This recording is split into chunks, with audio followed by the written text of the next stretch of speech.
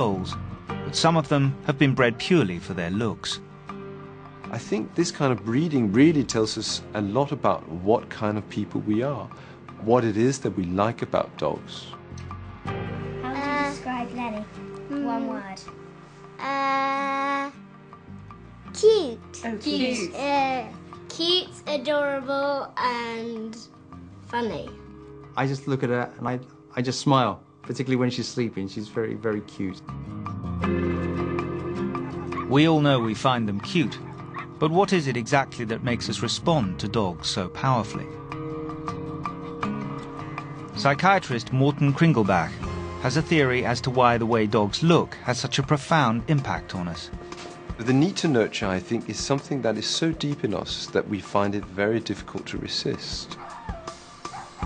Dogs, puppies, have very infant-like features, and maybe that's one of the reasons why we think they are, so cute, is that they remind us of the infants that we are, so to speak, programmed to like. There's something about the way that the facial features are organized that makes us want to care for them. And it's about having a large forehead, it's about having large eyes, big ears, and there's something about that that almost unconsciously we cannot help ourselves but actually like. How are you feeling in that? We're just going to go one more scan. Dr. Kringelbach is interested in exploring how strongly we respond to these infantile features. A state-of-the-art MEG scanner was used to measure people's brain activity while they were looking at images of baby faces and adult faces.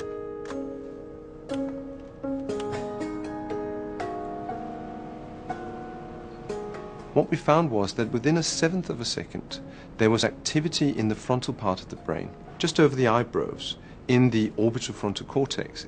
That was present when you were looking at the infant faces, but not when you were looking at the adult faces. This part of the brain is very much involved in emotional responses.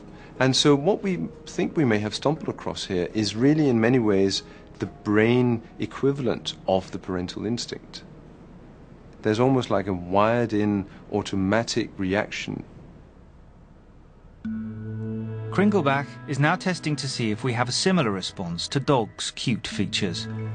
The data is still being analysed, but he suspects there will be a comparable signature in regions of the brain associated with nurturing responses.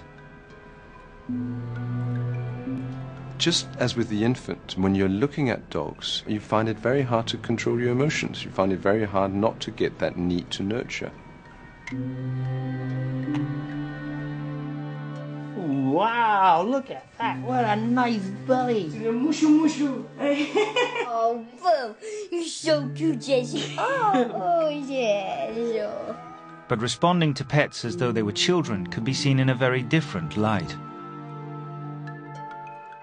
I think we can think of little puppies brought home as parasites. They don't do anything useful, they're not perceived as a food source, they're not perceived as a guard dog, they are simply brought home for fun. They are essentially moving our focus away from having children onto having pets. I think it's safe to say that dogs have evolutionarily been very successful. If you compare them to wolves, you'll see that wolves are now an endangered species, while dogs, of course, are all around the world. The cuckoo is perhaps quite a good analogy, because the baby cuckoo, of course, being planted in somebody else's nest, prompts mother bird to look after baby cuckoo, even though there's nothing in it for the mother bird at all. They actually, through their behavior, through their looks, get exactly what they want.